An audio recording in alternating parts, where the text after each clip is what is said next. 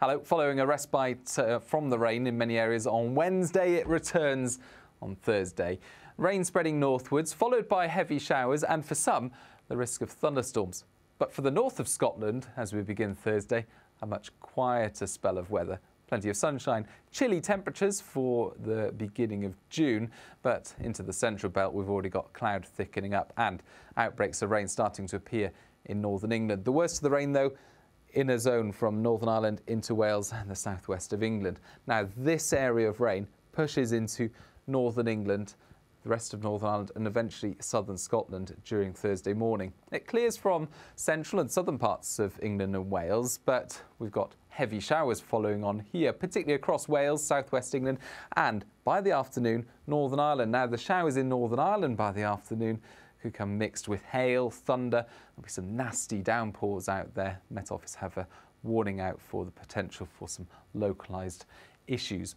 Far north of Scotland, though, we avoid the rainfall, at least during daylight hours. Here, a much better day compared to Wednesday. Staying cool in the north, a little bit more humid in the south, temperatures of 18 to 20 degrees. Now we clear the main weather front northwards. That pushes heavy rain later on Thursday into the north of Scotland.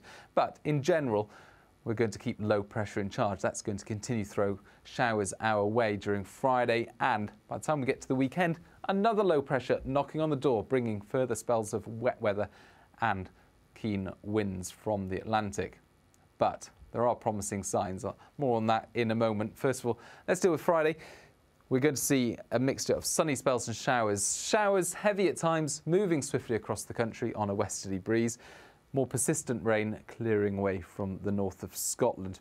Temperatures starting to rise. We're looking at low 20s in the southeast, feeling a little bit more humid on a southerly airflow. Low pressure then lurking in the wings to come in for the weekend. However, the promising signs are that high pressure will begin to return on Monday and Tuesday, leading to summer sunshine for many next week.